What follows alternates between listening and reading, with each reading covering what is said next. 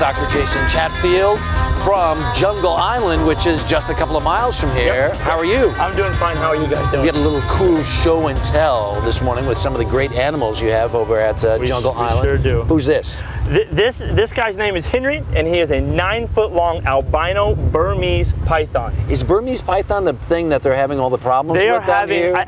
They're having some issues. I don't know if I'd call them problems, but there is some issues. There are more pythons found in the Everglades now than there ever has before. I think in the early 80s they only had found one. Right. Now they're up to about, they found about a couple hundred. But they've established themselves, hey, it's a great climate for them in the Everglades. It's perfect. It's a lot like where they come from. All right. Well, let's look at some of the other animals here. This is a good-looking animal. Right here we have a blue and gold macaw. Yeah. His name is Sammy.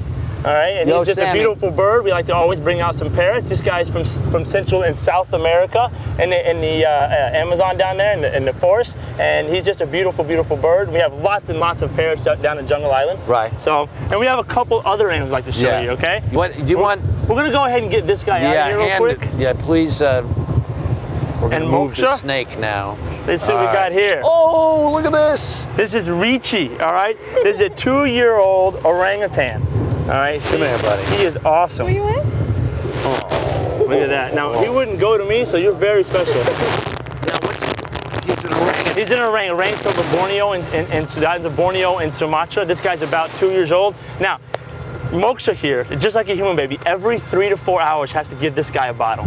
Yeah. It's a lot. As you can tell, there's a very much of a love relationship there. Somebody has bonded there. So there's no question there, but it's a lot of intense work to get an animal like this, and we're very, very happy to have this. If it wasn't for Moksha, this animal probably wouldn't be around. So we have to keep him on a bottle for at least in the wild they nurse for at least 8 years. Wow. All right. Very good. All right. We got another very cool animal here. Oh, look at this. Now, what's special about this guy? This is Cody with our Bengal tiger cub. This guy was born on Christmas Day. So what a present we have here. And if you guys notice the way he's holding him, may look a little bit rough, but that is exactly how mom would move the animal. If mom wants to move around, if you hold him like this, you notice the tiger is very, very relaxed. It makes it easier for mom to move the animal around. So that's exactly what we're doing here. This one also has to have a bottle every 3 to 4 hours. Awesome. So see you later, 6 weeks old. Now look at this. Look at this.